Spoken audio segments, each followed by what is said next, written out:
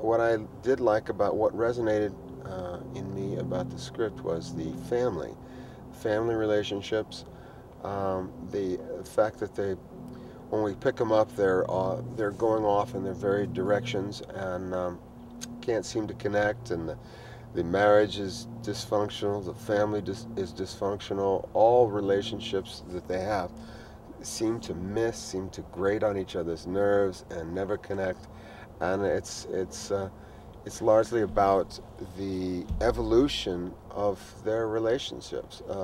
It's about them coming together as a family uh, in times of great stress and danger for the mother. Um, and in doing so, they each one find their love for each other, and they find a certain freedom or liberation that, and each one has a different key to that liberation. And Ambrose is sort of this great ringleader um, that, in his own way, weird way, brings all these people together. They become integrated as a family and self-integrated as human beings. Wow, Very true. Yeah. I didn't know I had that in me. It's a low-budget independent, and there's a lot of challenges in that, but a lot of bonuses too. You can get away with a lot of stuff that you can't do on a big budget thing. Move a little faster. Um,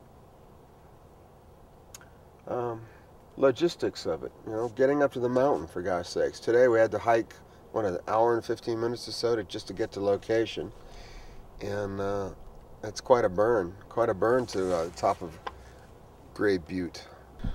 Well, Jerry's really hard to work with, and quite stubborn and unyielding, and always has to have his own way, and never gives any actors a space. And boy, once he starts screaming, the day just goes downhill from there. Oh, hi, Jerry. No, he's Jerry's great. Uh, Jerry knows what he wants and just keeps filming until he gets it. And unlike a lot of directors, Jerry just stays out of your way and lets you do. He casts people. He has a good eye for casting people, and he casts people and kind of lets them bring his story to life. And he just sort of guides you. If you're veering off the path as to where the story needs to go, he'll let you know in a very quiet, subtle way. But Jerry just sort of lets it happen, lets it unfold, and it's been very gratifying to watch. He's very, very subtle and gentle um, and supportive ways of working. Just a greater appreciation for Mount Shasta and what a gorgeous place it is around here.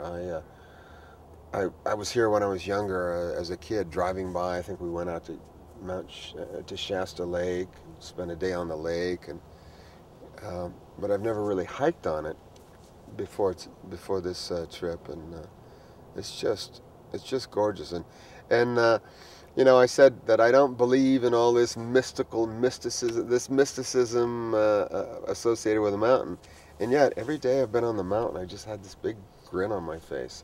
I don't know whether it's just my love for the outdoors and my love for the mountains, but uh, it seems to like me. I figure the day is too long and too hard to not have a couple of smiles and grins and laughs along the way. So, A uh, guitar here and there. a guitar here and there.